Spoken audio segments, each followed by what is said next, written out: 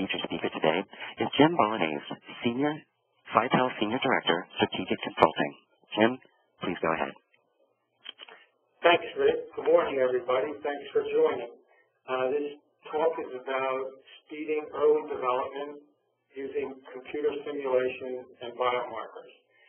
It involves a sequence of 3 trials, a proof of concept trial with the biomarker, followed by a dose-finding trial with the biomarker, and then a 3rd trial, a phase 2B trial with a clinical endpoint. And the purpose is to choose the correct dose for phase 3.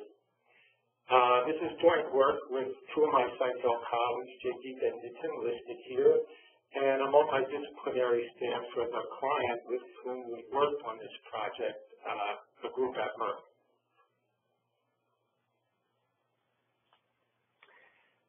This is just a background on me.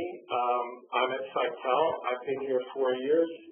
Before that, I was a statistician at Merck, and I've worked before on adaptive designs and all phases of drug development.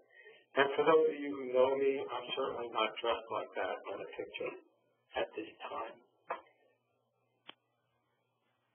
The outline of the talk today is to start with motivation for this work, and then some background and an overview.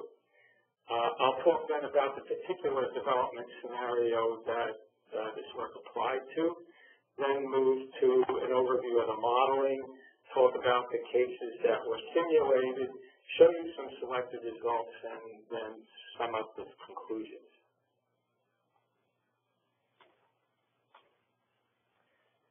The sponsor was preparing an early development plan and had these questions in mind. How could they use the relationship between early biomarkers and the clinical endpoints to optimize their early phase development program?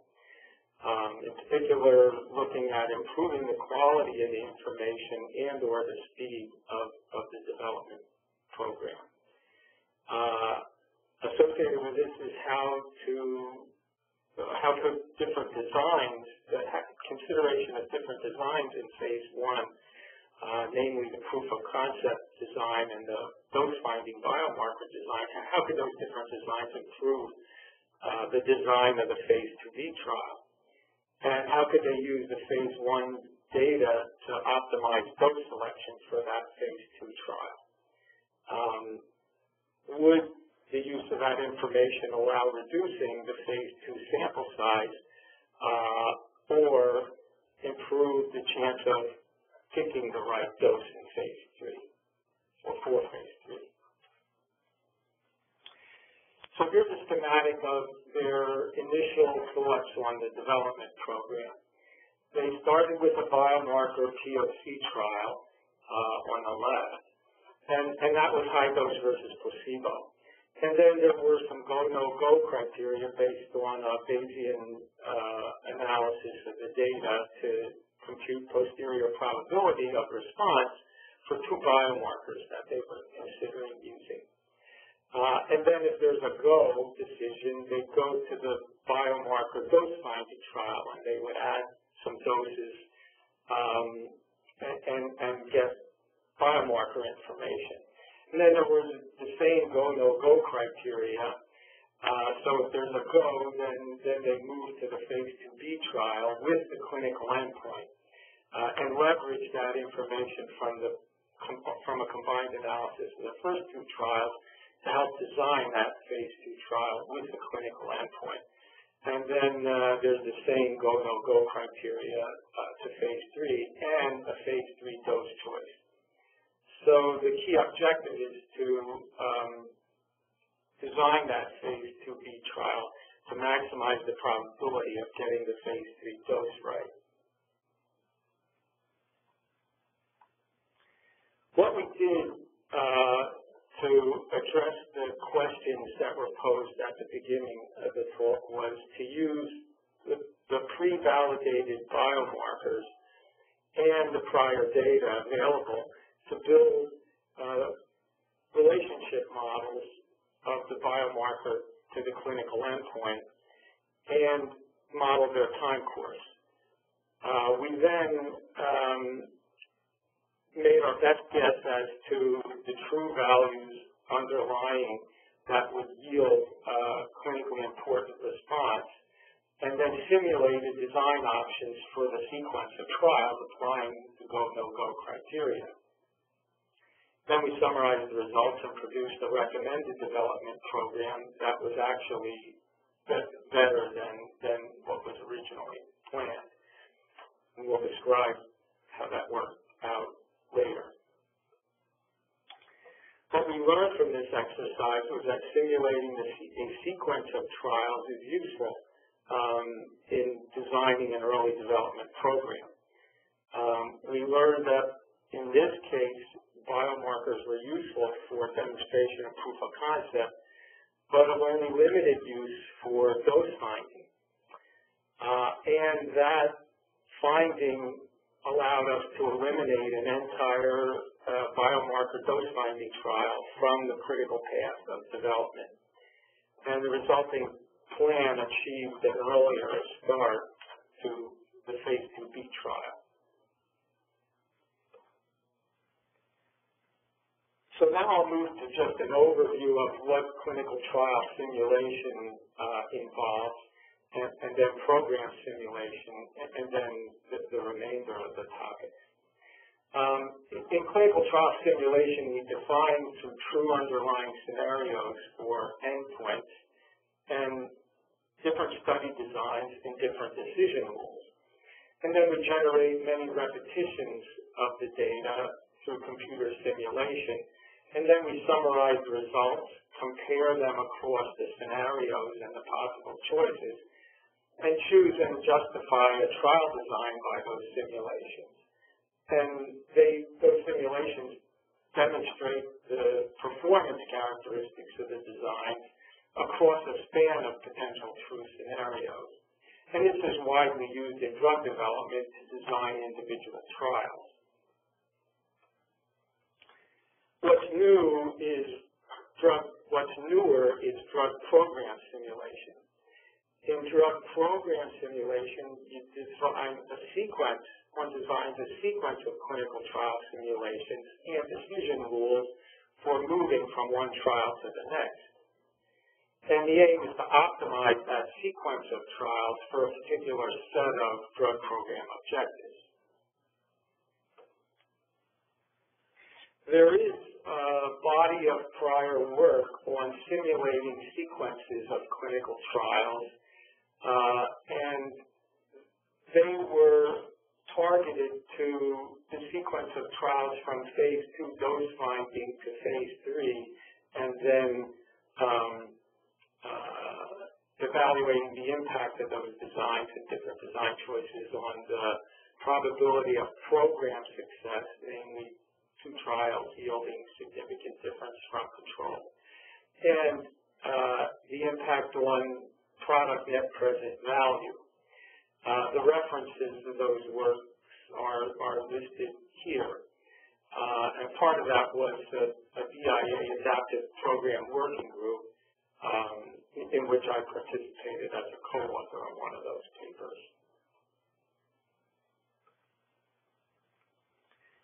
What's new is applying this, what we think is new is applying this program simulation to the early development space, and in particular optimizing the use of biomarkers.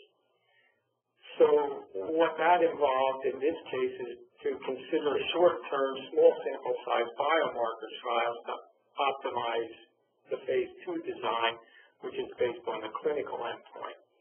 And the aim is to optimize that design with regard to selection of the doses to include in that phase 2B trial and optimize its sample size.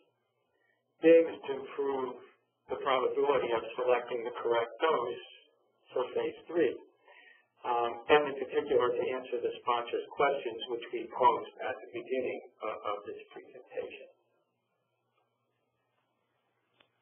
So here's a little bit lower drill down on what we did. As mentioned, we want to optimize the biomarker phase 1 to phase 2B space and program to improve the probability of selecting correct phase 3 dose. So that program started with a POC, high dose versus placebo biomarker trial. And then if certain criteria were met, moved to a biomarker dose-finding trial, which added information of a low and a mid dose, again with placebo control. And then after completion of those 2 biomarker trials, we performed a pooled analysis of the combined information to get a dose-response profile of the biomarker, leverage the relationship of those biomarkers to the clinical endpoint, which we haven't measured yet at the appropriate time point, but predict what the biomarker tells us about that endpoint, and then use that information to pick the doses to include in a phase 2B trial. And then we use those doses in a phase 2B trial, simulate the results from the assumed true underlying dose-response relationship of the clinical endpoint to response, and then look at those data and pick a dose for phase 3 and compare that to what the true dose should have been. And that lets us know how good this program is doing. So this is the same schematic as shown before, but there's an additional item. Namely, if the results of the biomarker POC trial are highly robust, namely a much larger posterior probability for biomarker response, then we have an option to skip the biomarker dose-finding trial and move directly to the phase 2B trial. Now, we don't have dose-response information, so we have some pre-selected doses. So the aim here is to compare this rapid to 2B approach with the availability of the biomarker dose-response information and leveraging that to see how useful that dose-response information of the biomarker is in helping design that phase 2B trial. And again, the key questions are we making the right decisions to stop or go along the path? And if we go, do we get the phase 3 dose right? And how much of the time does that occur? So we compare this option for rapid to 2B with the original proposed sequence of trials.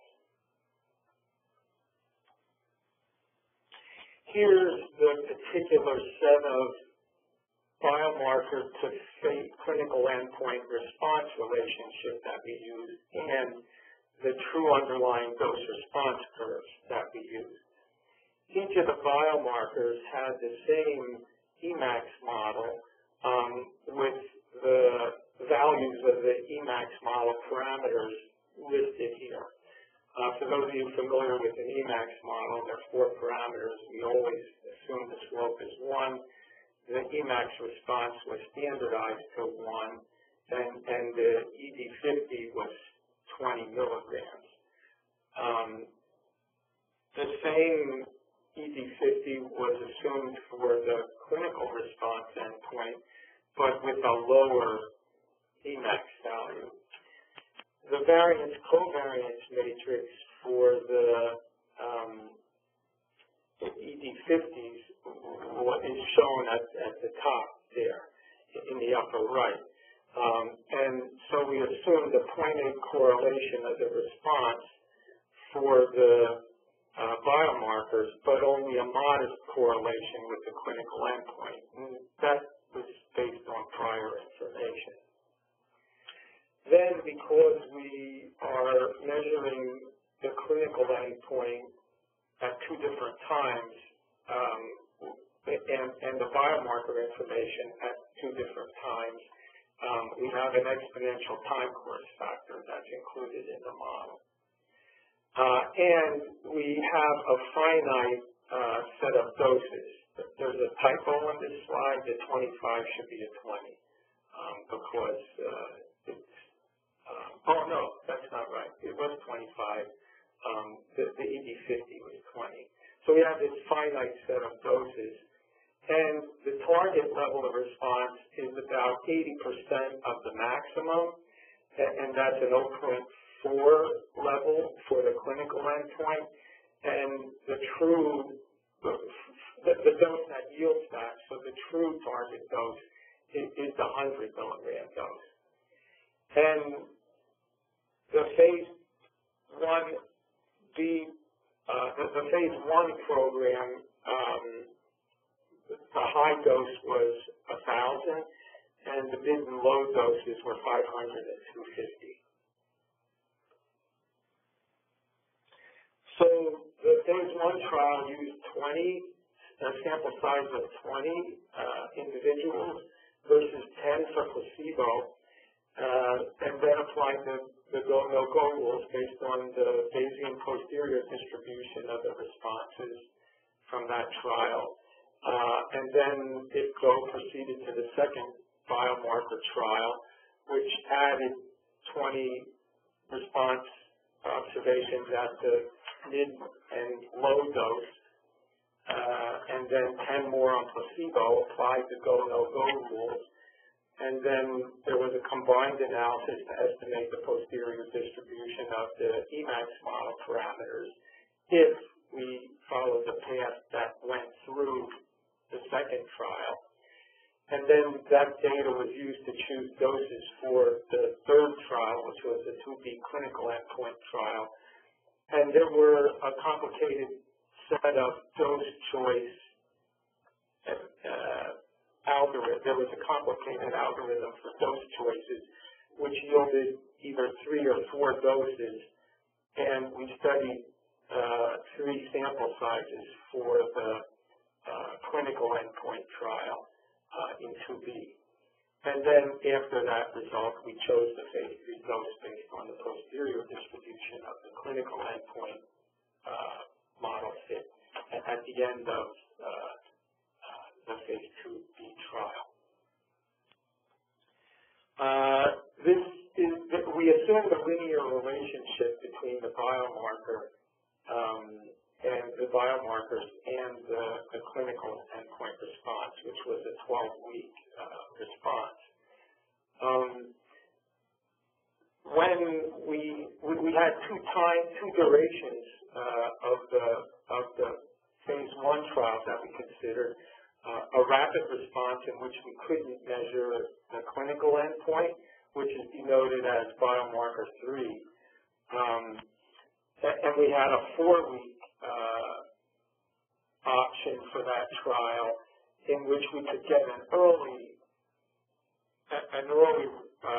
outcome for the clinical endpoint, namely the biomarker 3. So the aim was to compare whether it was worth doing a longer-term phase 1B trial to get an early read on the clinical endpoint and see if that would be useful in the dose selection process for phase 2B. We used the information then from this linear model, which was derived based on information from previous studies, and used that to predict the 12-week response. And then that predicted response was used to pick the doses for phase 2B. So this complicated schematic summarizes the software that was built. We had the Bayesian model machinery, but we didn't have the software to apply it to a sequence of trials. So just following through this, we start with the POC user inputs. We use those to execute the simulation engine and yield the POC trial output, apply go-no-go criteria. If there's go decision, then we pull in the phase 1B design inputs and simulate the phase 2 information. The 1B dose finding information. unless there's a rapid to 2B result, and then we go directly to 2B. But if not, we get that dose finding. We go to the dose finding trial, run that simulation engine, and yield the dose finding results added to the POC results. And then we apply the go-no-go criteria to go to phase 2B or not. And if we go to phase 2B, then there's a similar structure for the phase 2B clinical endpoint. We get that output, and we select the phase 3 doses and compare it to the truth, and that's the key information we're looking for. So these are the factors that we sought to compare. We had that 2-day duration for the POC trial and the biomarker dose finding trial. And then we had the 4-week duration in which we could add the early read on the clinical endpoint. And then we had the 3 sample sizes for the phase 2B trial and the low, mid, high dose. Or maybe we added another low dose under certain criteria. Then other elements of the simulation were that we had 2 different prior distributions that were considered. There's an uninformative prior if we had the 2-day duration option for the early phase trials, and we have an informative prior if we get the early biomarker result from the 4-week phase 1B trials. We have this 4th sequence of trial options that goes from POC to phase 1B dose finding with biomarkers and then to phase 2B, and we had this option for the rapid to phase 2B option, skipping the phase 1B dose finding biomarker trial. So that rapid to 2B option is confounded with the uninformative prior, and the 4th sequence option is where we evaluated the informative prior because we needed that phase 1B dose finding information to evaluate that. And then the key metric that I'm going to show you, there were some other metrics that were actually summarized, but the key metric is the rate of choosing the correct phase 3 dose. And that's just computed from the proportion of simulations in which we got the phase 3 dose right. This slide summarizes the findings. We found that 2 days is sufficient for making the go-no-go decision. There was no added benefit of the second biomarker dose finding trial. The next question is, could we use the phase 1B results for dose selection? And the results yielded a conclusion that the relationships between the biomarkers were too variable to drive the dose finding decision making. And the informative priors didn't help much at improving the probability of getting the phase 3 dose right. So that the optimal design was a fixed design for 2B with 100 sample size, maybe more, because when we looked at that fixed sample size, it yielded limited ability to discriminate between active doses and didn't have high probability of getting the phase 3 dose right. So we offered a consideration that a larger phase 2B trial is needed to have high probability of getting the phase 3 dose right. And I'll show you some of those results in the next few slides. This slide summarizes the 2-day versus 4-week option. In the case where we apply the uninformative prior for the 2-day option and the informative prior for the 4-week option. And we summarize the percent of simulations that are, the top row is at the target dose and the second row is near. This near is a typo. This is at. And then the percent where we got an estimated dose, but it wasn't near. Near means adjacent to. And then there's a percent of simulations where we couldn't get any estimated target dose. That is, the Emax model fit was lower than the target of 0.4. So as you can see, the percents are within the simulation error. We simulated 500 simulations, and we chose 500 because simulating a sequence of trials and doing the Bayesian analysis after each one runs a very long time. So we ran 500 simulations, and the result was that there was no advantage of the informative prior on the 4-week duration over the two-day option. In the next slide, we look at whether the informative prior and 4-week option with a smaller sample size in phase 2B could match the short-term phase 1B option with the potential to rapidly go to 2B with that option and a larger phase 2B. And you can see just modest improvement in the percent of simulations at the target dose and a decrease in the percent of simulations that yielded no target dose. So this larger sample size, the informative prior and smaller phase 2B sample size was not an option that was as good as the rapid to 2B with large sample size option.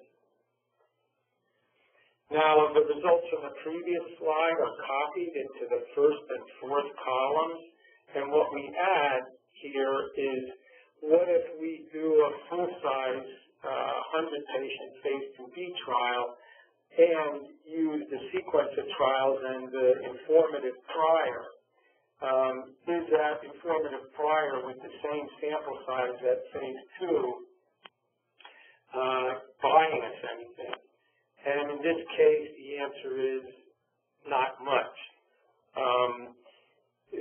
You get a generally similar performance characteristics with the 2-day phase 1 and the phase 1 trials as you do with the 4-week trial where you measure the clinical endpoint and use an informative prior. So this is the key information that supports the rapid to 2B option, because there's not much gain in getting that phase 1B dose finding information. But you also notice that the total number of simulations that yield a predicted phase 3 dose at or near the target is only around 15% or more. And so that leaves the question of how big does phase 2B need to be to increase that probability of getting the phase 3 dose right. And that's what's shown on the following slide.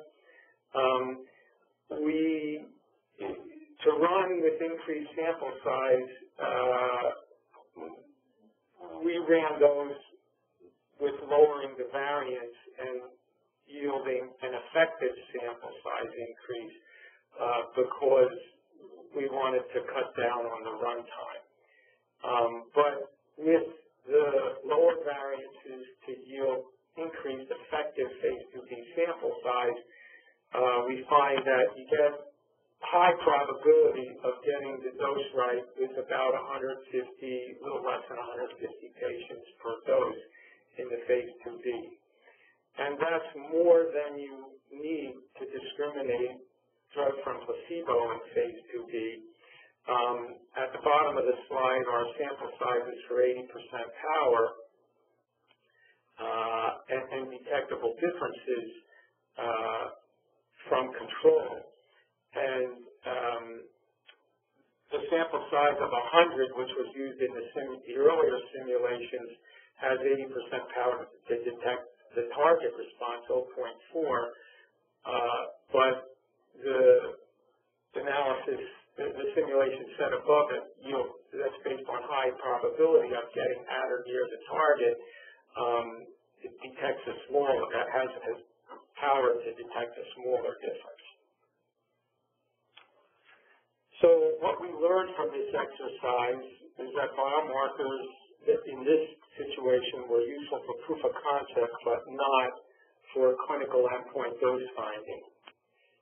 From an efficacy dose selection point of view, the fastest development path for this situation should be to move to the phase 2B trial right after the early proof of concept trial based on the biomarker. And that's the short-term trial. The dose-finding profile from the POC plus dose-finding phase 1 information would not materially impact on the phase 3 dose choice. So the phase 1B dose-finding trial could be skipped, and that could result in substantial savings of resource and time, or the phase 1B trial, the phase 1B dose-finding trial could remain in the program and be conducted concurrently with the phase 2B trial and repurposed for other objectives like testing another dose regimen or getting dose response information on mechanism of action outcomes. In the context of overall drug development, if you consider a sequence of trials for an overall drug development program of biomarker proof of concept followed by biomarker dose finding, followed by phase 2 dose finding with the clinical endpoint, and then phase 3 based on the clinical endpoint, and resulting in probability of success or NPV, net present value of drugs, you could consider optimizing that drug program and then doing that for multiple drug programs and then optimizing the portfolio. The previous work that I talked about earlier focused on this phase 2, phase 3, and program POS and NPV space. And then there are references in the reference list with these slides that are being made available that deal with optimizing resource allocation across a portfolio of drugs based on POS and net present value of drugs. But we know of no work that links the phase 1 biomarker space to the phase 2 clinical outcome space, clinical endpoint space, and that's what this work adds to the development program. So now there are references and software available to optimize the early development space, optimize the late development space, and optimize resource allocation across portfolio. In conclusion, we learned that simulating a sequence of trials is useful in the early drug development space. That was shown by the previous work in the late development space, and now it is useful again. It is useful also in the early development space. In this particular example, biomarkers are useful for POC, but may be of only limited use for dose finding. Each development program is different. This applies only to one example, so it may be different with other biomarkers and other development programs. Still to consider to improve the use of biomarkers are to assess the impact of PK/PD relationship information, or employ, instead of a linear relationship model, some sort of more complicated mechanistic model that might do a better job of relating the biomarker response to the clinical endpoint.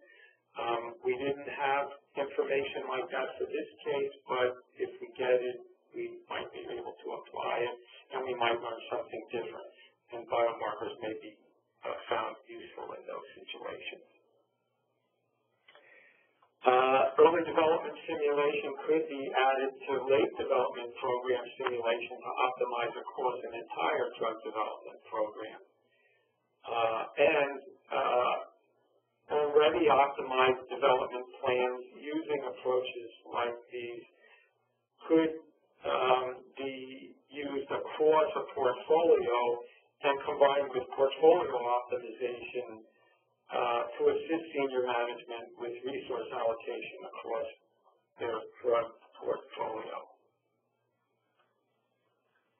The business benefit, the potential business benefit of all of this is, for the particular case we worked on, to eliminate a clinical trial from the critical path of an early development program, which could result in cost and time savings. And we've obtained software and experience which could be leveraged for other drug development projects. The reference list is shown on this last slide. It'll be available in the slide set that'll be made available on the web and to those who request it directly. I won't read through it at this time, but it's part of the slide set that goes with the presentation. So with that, I thank everyone for your attention, and we could move to some consideration of questions, comments, and any discussion. And hi, this is Mike White. I'm the Director of Marketing here at Cytel, and I'll serve as a moderator, if you will, for Jim, and we see a number of questions that have already come in from the audience. So we'll be selecting those, and please feel free to pose more questions, and we'll get to as many of them as we can. Before we get started with the question and answer period, I just want to remind everybody at the conclusion of the question and answer period, when the WebEx ends, you'll be directed automatically to a very short survey, but we really hope that everyone takes just a few minutes to complete the survey. It won't take more than a few minutes, but it really helps us to understand how we performed today and the information that you'd be looking for in the future that would be helpful from Cytel.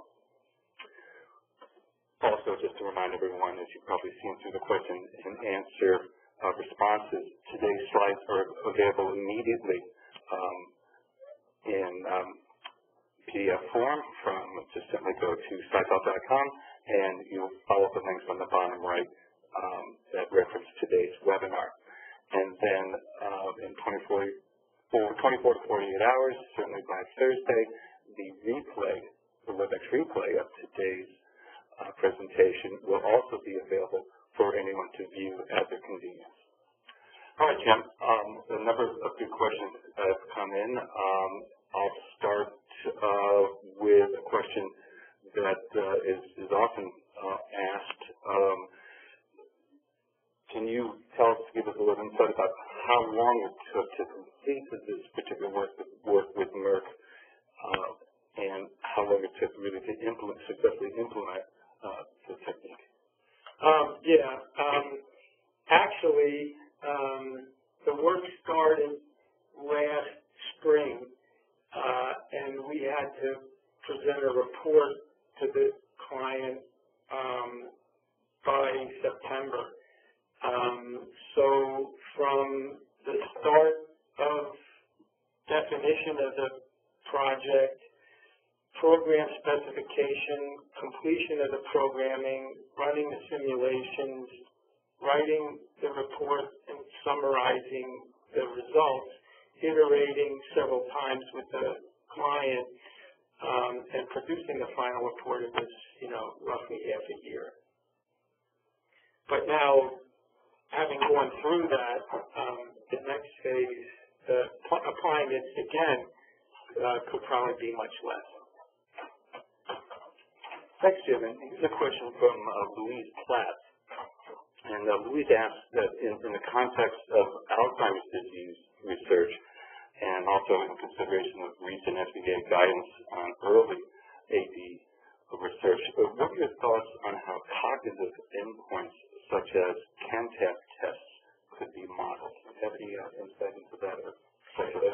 I've worked with those endpoints in the phase 2 space, but not with biomarker. And I'm not aware of biomarker relationships to those phase 2 endpoints. So if you are, you could consider applying this kind of stuff to that if you're aware of information that relates biomarkers to those cognitive endpoints. But I'm not aware of such relationships. And my experience in that field is limited to just phase 2 endpoints. And Jim, I hope I pronounced this correctly, Yi Zhao asked if you could explain a little bit about how the biomarker dose ranging info is used for the clinical endpoint dose ranging study. Via that linear model. We have this prior linear model.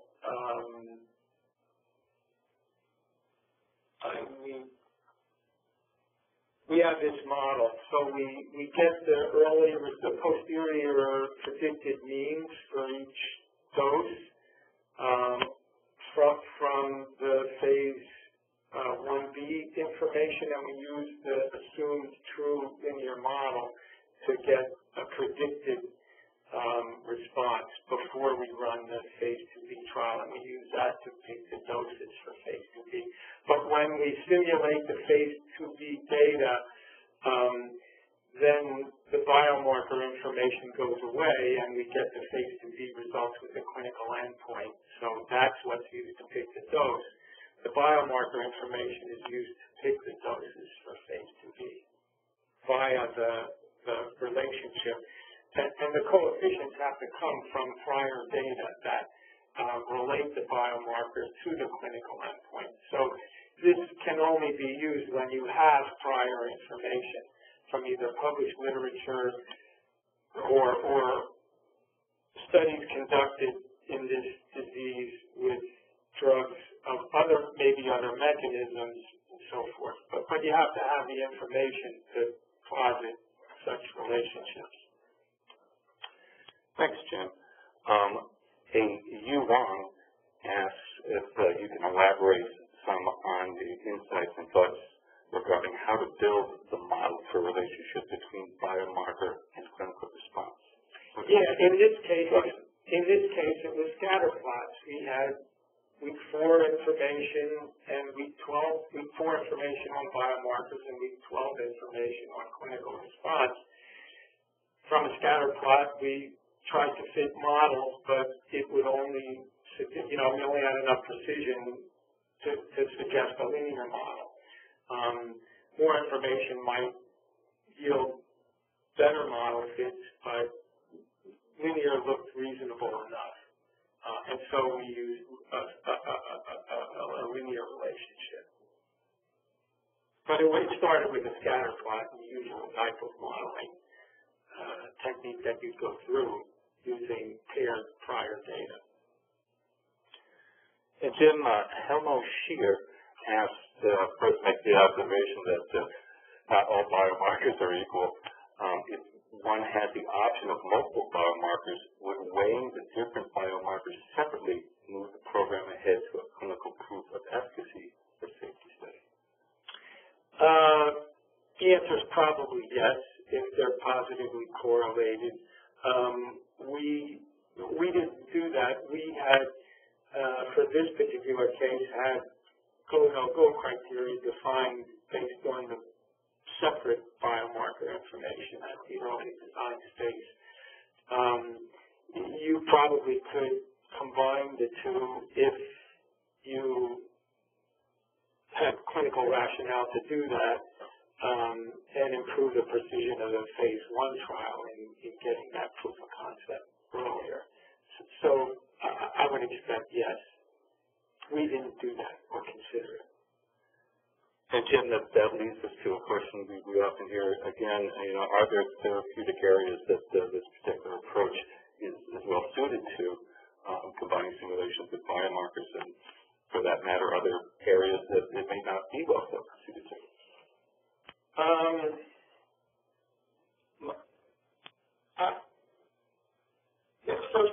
have to have prior information that relates biomarker to the clinical response. I know there's a lot of work ongoing to develop biomarkers, and in some areas they exist. In oncology, tumor response is often linked with clinical outcome response. In pain, chronic pain, early pain response is often linked with late pain response. In obesity, early weight loss response, and there may be mechanistic responses that are tied to weight loss. So the key is statisticians working in their own therapeutic areas know whether the biomarkers are related to clinical response or not, but you need that. And so, those are just a couple of examples. Could you see areas where it's not? Or Alzheimer's, probably.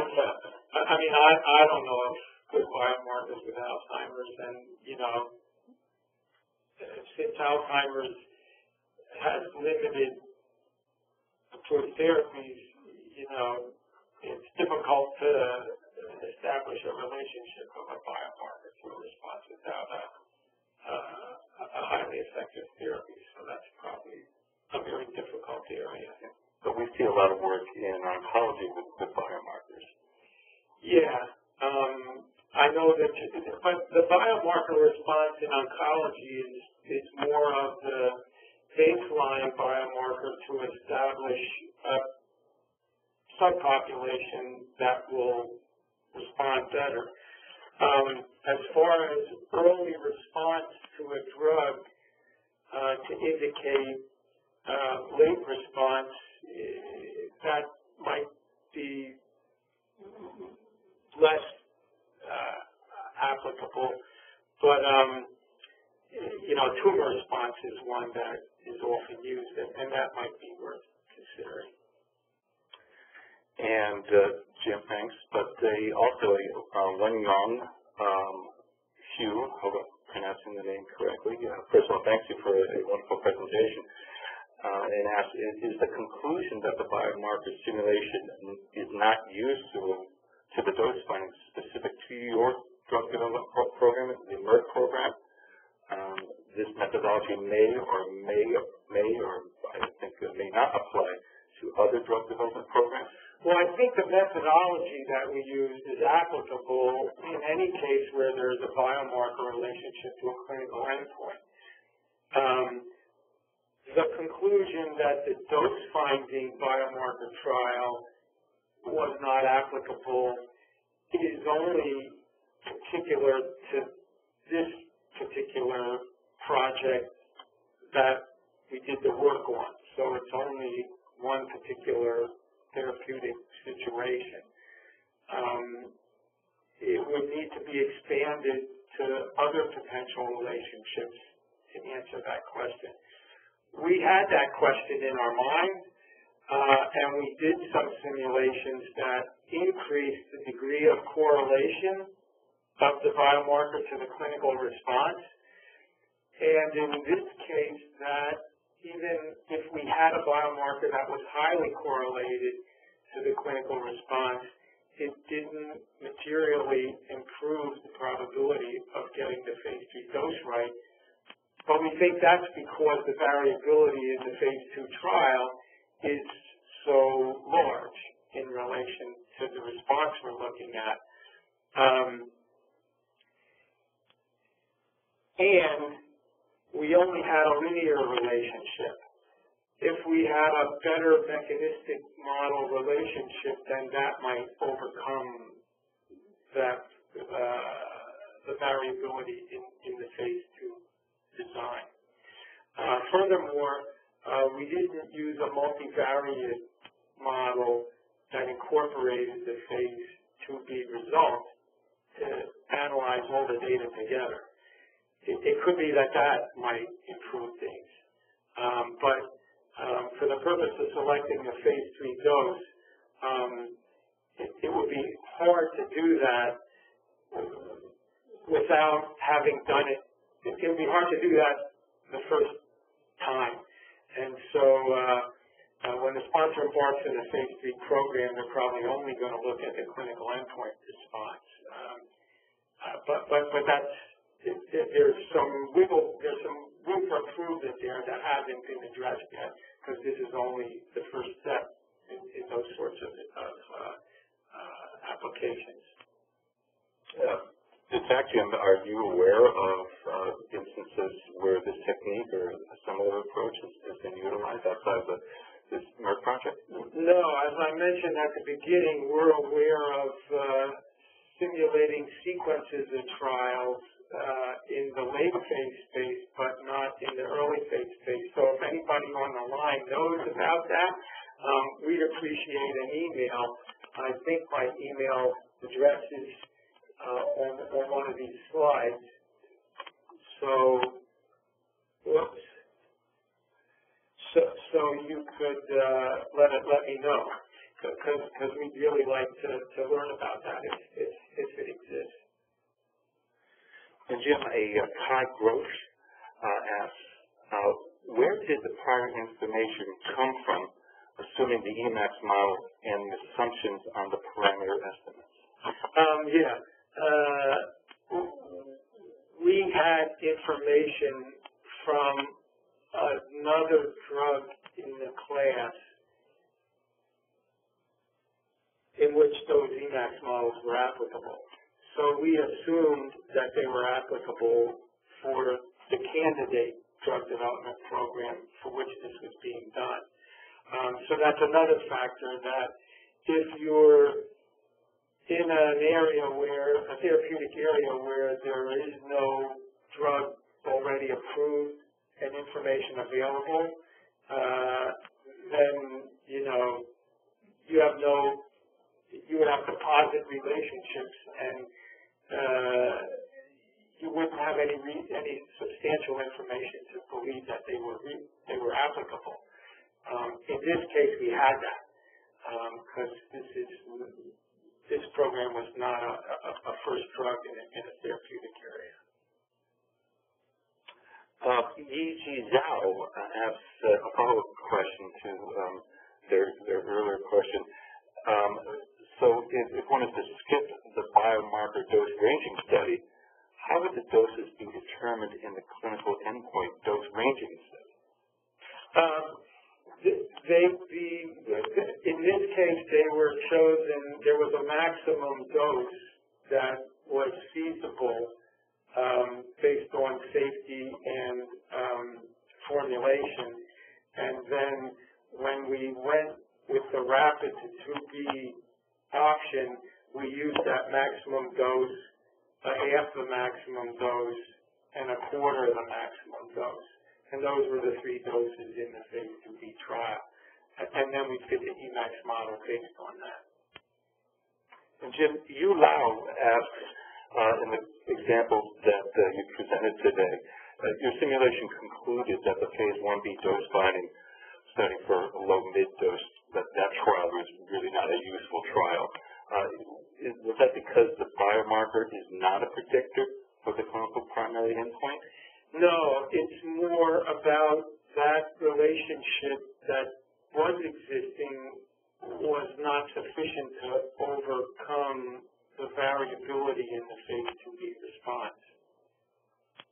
Now, it could be that the other assumption that was made was that the ED50 was the same for the biomarker and the clinical endpoint. And also that in the rapid to 2B case, the maximum feasible dose and a half and a quarter was good enough to fit the model. And so, we didn't learn anything more for that case. If those doses were off from the target, in other words, if the target dose was much lower, and then that biomarker information might have been informative. So again, this is applicable to one specific therapeutic area and one specific configuration of those response curves. It hasn't been studied outside of that narrow space.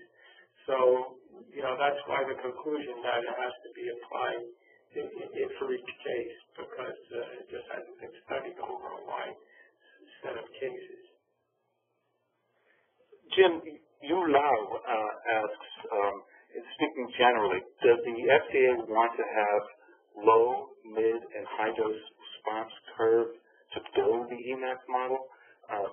That person's wondering, without the mid-low doses trial, what will be the suggestion method to build the dose response curve to support the dose selection for phase 3?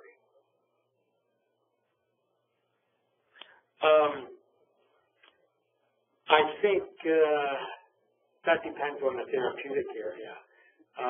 If there's a therapeutic area where drugs have come before the drug, then FDA is going to likely look for dose response information to justify that you have the lowest dose that yields a minimum clinically important response. However, if it's an area where there's no existing therapy or it's a life-threatening situation, then maybe the maximum tolerated dose without dose selection information might be acceptable. So I think that's on a case-by-case basis. Thanks, Jim. We're just about at the top of the hour, and before Jim addresses the last question, I just want to, again, thank everyone on behalf of Cytel and Jim for joining us today, and again, ask you to take the survey when we conclude, and know that, again, the slides are available right now from Cytel.com homepage, and today's webinar replay should be ready by no later than Thursday. Again, follow the links from Cytel.com on the homepage. Jim, I'll let you address this question directly from Gary Meyer. Yeah, does the software described here allow for estimation of, is that TI or TL, in addition to target efficacy to further refine dose selection? I got to know what TI or TL is, and that doesn't register. Well, that's why I gave you the question. I'm sorry. Well, maybe you could speak a little bit about the software that was utilized. Yeah, Gary, feel free to email me afterwards to clarify. I'm happy to address that. The software available here exists within Cytel and could be applied to other programs. Yeah, we would be happy to do that. All right, then. I want to thank everyone again for joining us today.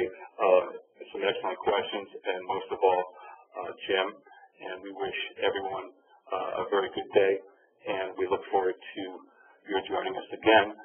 For those people who are interested in, and certainly users of our e-software, or would like to join a presentation next week with our president and co-founder, Cyrus Mehta, and Cyrus will be demonstrating some of the new capabilities of EAST, including methodologies for adaptive trial design in pivotal trials, confirmatory trials. And you simply can register for this complimentary webinar by, again, going to the Cytel.com homepage. There will be 2 webinars that Cyrus will give next Tuesday, the 23rd, and Thursday, the 25th. Just choose the convenient time for you. They will be repeated webinars. Both, of course, will be live. And again, Cyrus, like Jim did today, will take your questions as time allows. So again, thank you very much for joining us here at Cytel, and we wish you a very good day.